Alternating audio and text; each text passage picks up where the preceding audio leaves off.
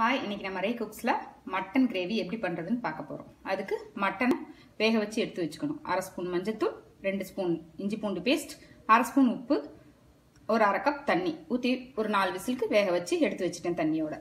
அடுத்து 2 வெங்காயத்தை அரைச்சி எடுத்து வச்சுக்கிட்டேன். 2 தக்காளி அரைச்சது, 2 டேபிள் ஸ்பூன் இஞ்சி பூண்டு பேஸ்ட், கருவேப்பிலை தேவையான அளவு, கொத்தமல்லி தேவையான அளவு, மட்டன் மசாலா 1 ஸ்பூன், மிளகுத்தூள் 1 ஸ்பூன், சீரகத்தூள் 1 ஸ்பூன், 1/2 ஸ்பூன் மஞ்சத்தூள், 1 ஸ்பூன் மிளகாத்தூள், தாளிக்கிறதுக்கு பட்டை, கல்பாசி, சோம்பு, அன்னாசி மொக்கு, தேவையான அளவு எண்ணெய், தேவையான அளவு உப்பு. இப்போ மட்டன் கிரேவி பண்ண ஸ்டார்ட் பண்ணிடலாம். ஒரு பேன் அடுப்பில் வச்சு எண்ணெய் ஊற்றுறோம்.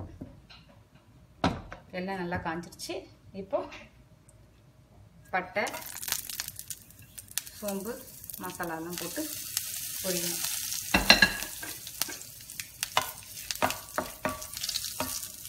நல்லா பொரிஞ்சிச்சு. இப்போ அரைச்சி வச்ச 2 வெங்காயம்,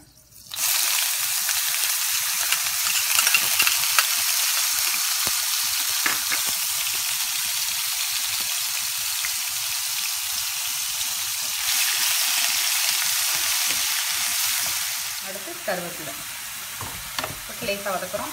வதங்கினோடனே அரைச்சி வச்சிருக்க இஞ்சி பூண்டு பேஸ்ட் நல்லா வதக்கணும். ஒரு 2 நிமிஷம் வதக்கணும். ஒரு 2 நிமிஷம் வதக்கணுன்னே அரைச்சி வச்சுருக்க 2 தக்காளியை நல்லா வதக்கணும். எண்ணெய் பிரிஞ்சு வர அளவுக்கு ஒரு 2-3 நிமிஷம் வதக்கணும். இப்போ மசாலாலாம் போட ஆரம்பிச்சிடலாம். மட்டன் மசாலா, மிளகுத்தூள், சீரகத்தூள், மஞ்சத்தூள், மிளகாத்தூள் போட்டு நல்லா வதக்கிக்கணும். இப்போ வேக வச்ச மட்டனை தண்ணியோடு ஊற்றிக்கணும். அந்த மசாலாவில் இந்த ஸ்டேஜில் தேவையான அளவு உப்பு போட்டுக்கலாம். மட்டனுக்கு வேக வைக்கலையும் உப்பு போட்டிருக்கோம். இப்போ மசாலாவுக்கு தேவையான உப்பை மட்டும் போடுறோம்.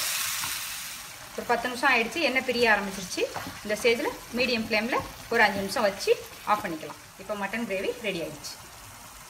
இந்த ரெசிபி ட்ரை பண்ணி பார்த்துட்டு எப்படி இருந்துச்சுன்னு கமெண்ட் பண்ணுங்கள். உங்களுக்கு இந்த வீடியோ பிடிச்சிருந்துச்சுன்னா லைக் பண்ணுங்கள், சப்ஸ்கிரைப் பண்ணுங்கள்.